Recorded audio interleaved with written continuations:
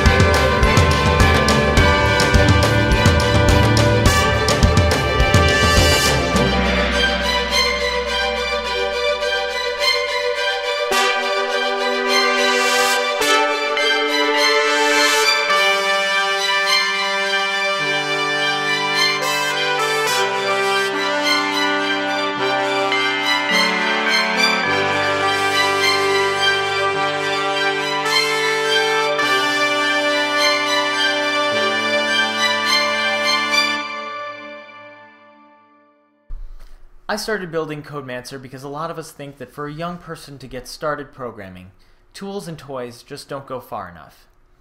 I believe that programming is a form of literacy that everybody should be exposed to, but computer science is one of the few areas of scholarship where diversity is actually decreasing.